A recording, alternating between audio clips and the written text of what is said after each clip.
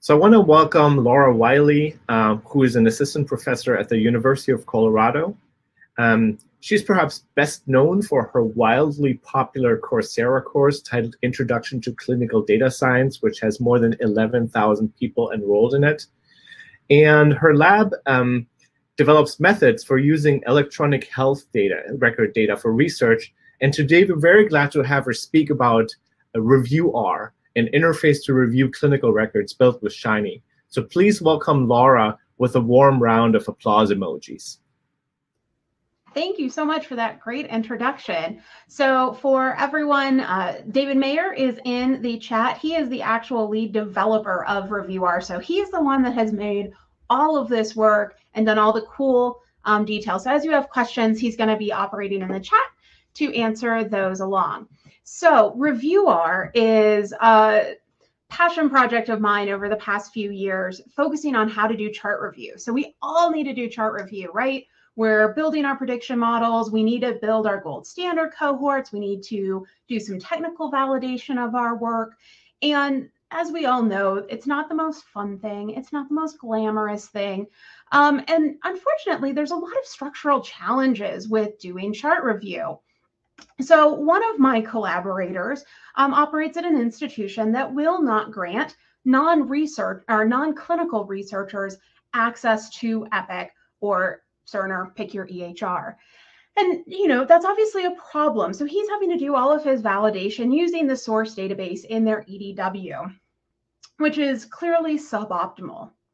But even when you have access to Epic, a lot of my clinical colleagues run into the problem of they only have a single monitor.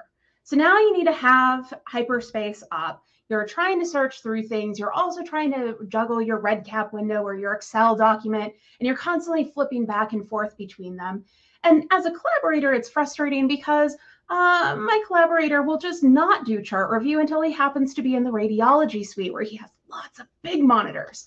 So all of this suggests that what we really need is a workflow-enabled tool to allow us to do chart review in a better, more smooth mechanism. And so enter ReviewR. There is a better possibility. So this is the core review interface within the ReviewR Shiny app.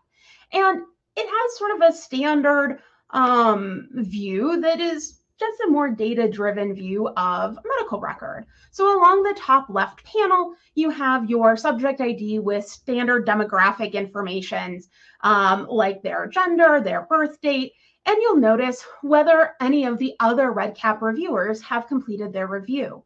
We have a navigation panel in that upper right-hand corner where you can select a particular record or just move between records with previous and next.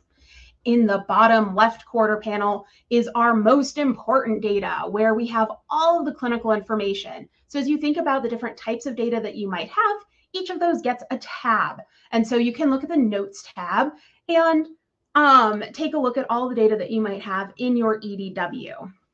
And finally, in the right-hand side, we've got our review interface where you can actually record your chart abstractions and store them for future research as you're using your machine learning or other algorithm development. And the thing that's really cool is not only is this a nice single page interface, you no longer will have the problem of accidentally typing the wrong patient or copying and pasting the wrong patient identifier, because ReviewR actually goes through and hand enters on the back end the subject ID that you're seeing with a subject ID that's put into your REDCap instrument. So you will always have the right patient in your abstraction. Not only that, but we try and remove some of the repetitive data entry that you have to do. So a lot of times we're doing these very large chart review processes and we've got a number of reviewers and we need to record who did the abstraction. ReviewR uses a configuration panel that will allow you to enter in who you are at the very beginning of your review and then automatically populate it through your REDCap instrument for every chart that you review, which is awesome. This configuration panel is also how ReviewR knows which field in your REDCap instrument is the appropriate place to put your patient identifier. And the thing that's great is that this is all just using REDCap on the back end. And I know you just came from a REDCap presentation, and you know, I love REDCap. It's the best. And so what ReviewR does is it makes use of the REDCap API. So each user gets their own API key, uses that to log into ReviewR to record their chart abstractions. And this means you get all the benefits of REDCap. You get all the audit logging, you can track everything that's ever happened, and it's right there ready for you. So this writes the data from the API. You can edit as you go through and you change answers as you need to. Though we even have nice error handling. If you do change your answer, it will make sure and validate that that was something that you wanted to do in case you had an accidental misclick. Plus, we love all the new innovations in R. So huge effort with DT, leveraging data tables within ReviewR. So what that means is for every table, you can go through and filter or search at a column-based level. Or in that upper right-hand corner, you'll see there is a global search command. And this global search will apply across all of the different tabs. And if you know DT, you know that it has the super cool support for regular expressions. So here I can find hypertension and hyperlipidemia all at once. And because of the configurations that we have, it will automatically filter all the rows on the particular table that you're looking at to only those that have a match and highlight all of the matches. Plus, if you use that global search command, there's a streamlined workflow. So one of the things is I will be looking at a particular trait or phenotype of interest that I'm pulling out. And it's a lot easier, instead of trying to answer all 20 abstraction questions, to just do one at a time and go through each record. Easy as pie to do that in ReviewR. When you use that global search and you just click that next button in the subject ID, it keeps the search. So you can just quickly go through each step of your review protocol, tab through each individual patient, save it, and come back and do the next process. Super straightforward. Not only that, but we support a lot of clinical data models. So we have flexible data model support and automated data detection. So here's an example of the data models that we support out of the box. So lots of different versions of the OMOC Common Data Model. And for those of you that are looking for publicly available data sets, we also support the MIMIC3 data model. Now, many of you are probably thinking to yourself, yeah, that's great, but I just have our source EDW or I have a custom research table. How can I have ReviewR help me? We've got a built-in help function. Now, this does take a little bit of programming expertise, but you'll be amazed at how close this gets you, even if you just know the very minor amount of our programming. So we have a dev add data model function that takes a CSV that's just a list of your tables and the fields in those tables. It will go through and interactively walk you through identifying which table has the list of all your patients, so something like the demographics table, and then selecting the field that tells it what the patient identifier is. And this is what's critical to be able to link that patient identifier into the REDCap instrument. After you've identified those two data elements, it builds you 3 different files. It updates the database support RDA file, moves that CSV into the data raw file, and builds you a template R file that basically will do a direct representation of your data structure that you gave it in the CSV file. Now, for those of you that know things like OMOP, you really need to do some data joins to try and get it into something that looks fairly reasonable. You can you can edit that in manually as you want into this .r file as you need. But if you just want to show a straight representation of the tables you have, do these steps and you're good to go. Already built in. So we do this for all of our internal data marts that we have on our campus, so we can customize it for each of our different projects. And of course, data models are great.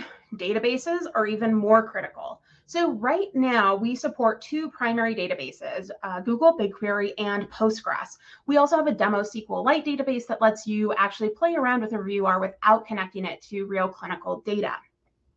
So for things like Postgres, there's a standard connection panel where you need to put in your host name and your credentials and which database you want to use.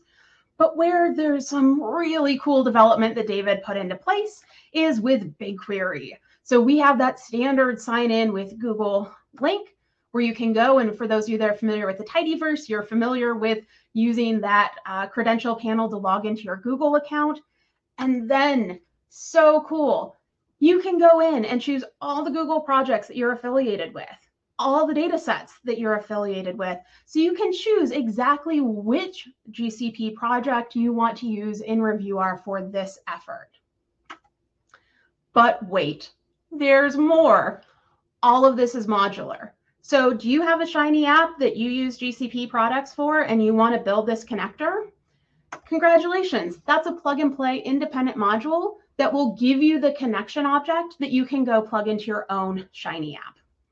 REDCap, also plug and play.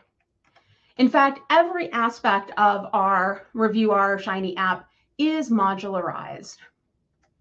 It all uses Golem, so it's a nice, simple install on Crayon to just install packages.reviewr. And David has spent an exorbitant amount of time doing really great documentation, both at the function layer, external and internal functions, as well as a lot of different explanation docs to actually walk you through how to use ReviewR, how to customize ReviewR. So if you wanted to say, use MySQL instead of Postgres, all you have to do is build that connection object. And we have a whole process to walk you through how to do that. As you're thinking about deploying, you can do this in your own local R instance, or if you're an organization that has a data warehouse and your data warehouse team wants to enable this for their users, you can do server-based deployment. So with that, I want to thank the amazing development team. Like I said, David has really taken the lead on ReviewR and done an amazing job. I just started with some dinky little Shiny app that I built for teaching, and he is the one that found Golem, figured out how to do all of the modularization. And then Luke is a fantastic collaborator at Northwestern, software developer, who's really helped us understand some of the let's just say more challenging aspects of trying to make Shiny look and feel nice and new. And of course, I love our wonderful little logo, hex logo for ReviewR, with our nod to REDCap, because REDCap is the best. And with that, I'd love to take any questions that you might have. Wow, what an awesome last talk for this first day of R Medicine 2021. Thank you so much, Laura, for this presentation. And so everybody, please give Laura a hand in the chat. And I'm going to pull up the Q&A. So we have 4 questions. The most upvoted question is, how is the data getting from the EMR to ReviewR? Yes, that's a great question. In this case, we have designed ReviewR to operate with your EDW, your local data warehouse. So one of the things that we'd love to do someday maybe is try and build in like an HL7 Fire connection so that it can actually like plug and play into Epic itself or Cerner. But that's a ways off. Really, we're thinking about in a lot of scenarios where you're trying to do research and you can't access Epic, and you're trying to just come up with a better way to see these data. The other thing that then allows you to do is, let's say you're at an institution with a really advanced EDW and you have de-identified clinical notes. Now we can actually do non-human subjects-based research because it's de-identified, and actually do chart review on those data in an easier way that doesn't rely on Epic. Another question: what R API package do you use? REDCap R or REDCap API? Another great question that thankfully David answered, because I don't know. But apparently the answer is both. And this reminds me of a lot of conversations that I remember us having as we were developing ReviewR, where each of them handle things slightly differently. And so some of the information that we need to set up and track ReviewR comes from one package, and then the actual connection objects that we need to build and send data back and forth comes from another. Don't ask me which one, I don't know. But I am sure that David would be happy to answer those kinds of technical questions in more detail. One more question. Please elaborate on OMOP. How was the mapping done? Does the reviewer have the mapping? Great question.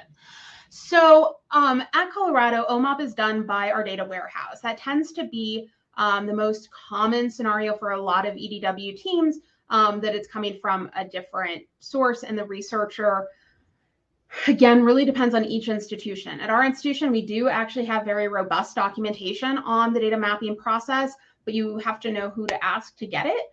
God love all of the interpersonal socio-technical opportunities with EHR-based research. But in this case, again, ReviewR is not sort of doing those mappings. It's really more this viewing tool on top of an EDW without really putting in sort of opinionated views on what that data should look like. Our goal is to build the most flexible tool to help support you do your work easier.